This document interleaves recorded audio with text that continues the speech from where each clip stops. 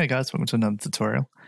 So what we're going to do now is we're actually going to hook up some attacking animations and work out when to switch our attacking state on and off so that our character faces our capsule when we attack, and maybe add a little timeout so after some certain time he just leaves the attacking mode.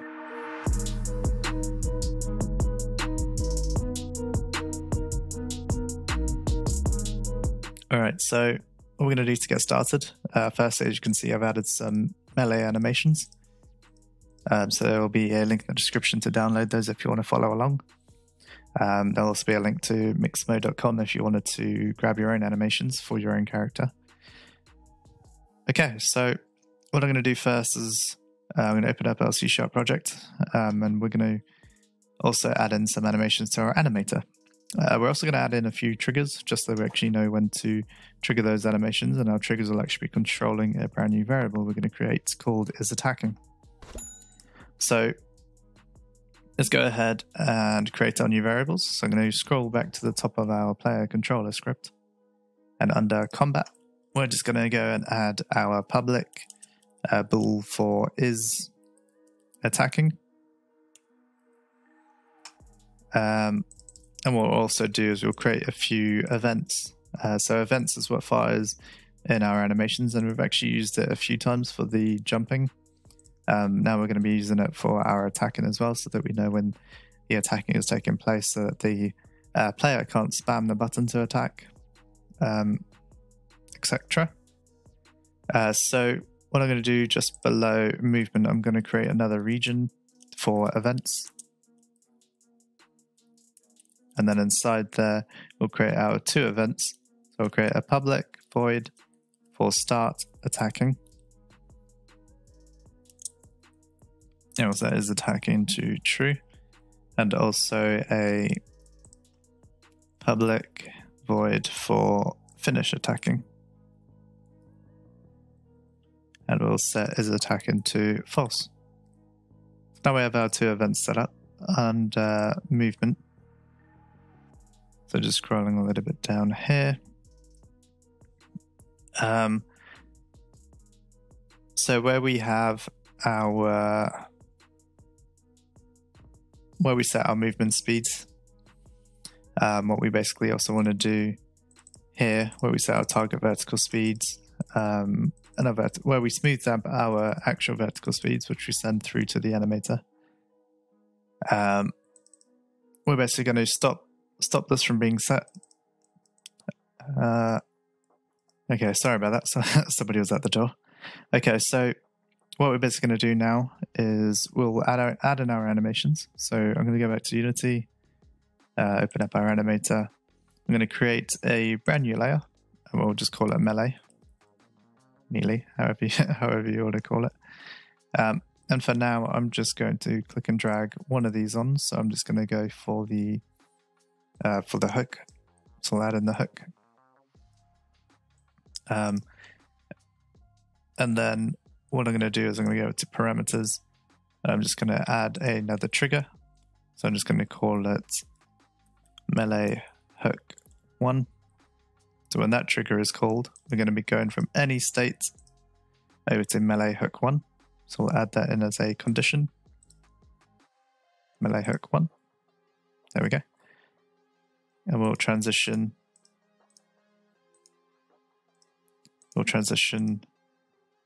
through to exit. Okay, so I'm also just going to create an empty, and we'll make that empty our default state. And then make a transition to exit. So it'll just keep coming through and exiting the state. I'm going to test this just to see how this works. If it doesn't work that well, we'll just take it out.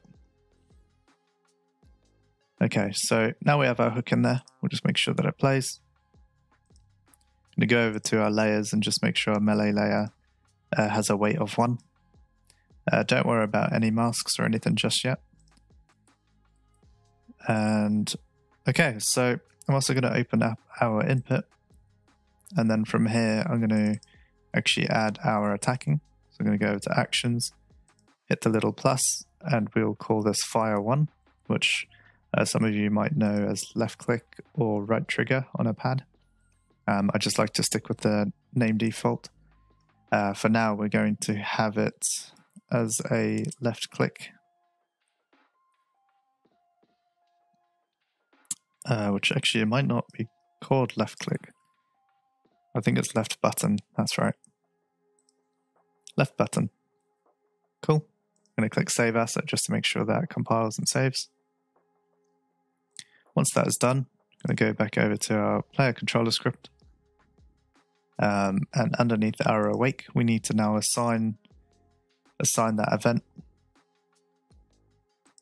We're going to create a new region for combat. You can now start to see why I've created so many regions. The script starts to get quite big. And I'm going to create a public void for Fire 1. So that's when our Fire 1 gets triggered. So I'm just going to duplicate our sprint. Except instead of sprint, we'll have Fire 1. And obviously we'll call our Fire 1 function. Okay, so for now our Fire 1 function, what we'll get it to do is we'll say if not is attacking. And basically, if we're not attacking, we want to start attacking. So we'll say is attacking equals true. And then what we'll also do is we'll also call our trigger. So for now, I'm just going to call a constant trigger. So we'll do our character animator.set trigger. And the trigger we're going to be calling now is the one we just created, which I've already forgotten because my memory is not too great. So we'll grab our melee hook 1 trigger. Cool. All right. So under events, we're not going to be using the start attacking just yet, as we just set it up here. But what I'm going to do, instead of just setting it up here, we're going to be calling that function, just in case we add any other prerequisites to start attacking, for example. Okay, so let's go back over to Unity. We need to fire the event to stop attacking, which I'll be doing in the actual animation itself. So I'm going to click on Fill in the hierarchy, go to Window, Animation, and Animation. Then we'll look for our hook, melee hook 1. And then I'm going to go over to our scene and look for our character somewhere. Cool. All right, so what I'm going to do is we're going to add some events here.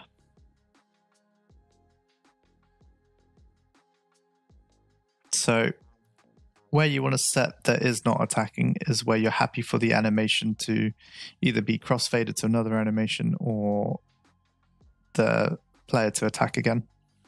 So what I'm going to do is I'm going to find after the actual impact where I'll be happy for the player to chain another attack on.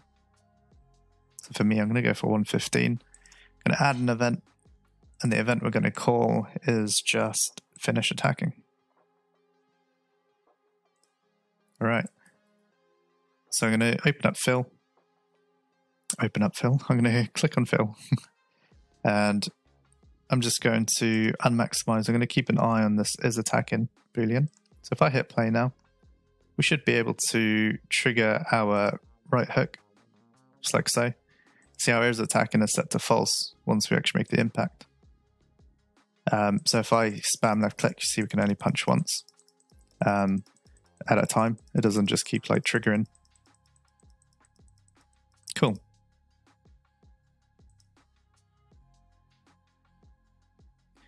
Okay, so what I'm going to do is I'm actually going to get rid of, let's come out of play mode so it's saved. I'm going to get rid of these end events here, and I'm going to make a transition to new state.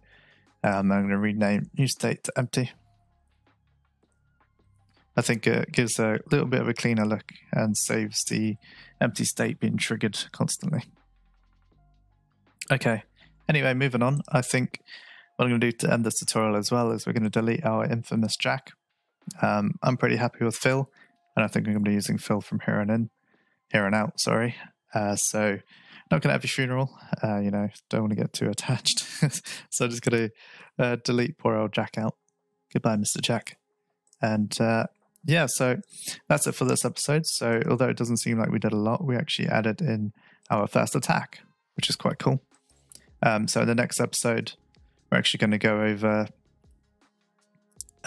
bringing the player a little bit closer when we attack. So it makes it feel a little bit stickier. That's what she said. And that'll basically give it a much better feeling of actually hitting a target. We also add the timeout so that our player goes back to his normal movement after a certain amount of seconds or milliseconds, just so that we can continue with our normal movement, because it looks a bit weird just constantly facing the target. Okay, so yeah, thank you for watching this tutorial, and I will see you in the next tutorial.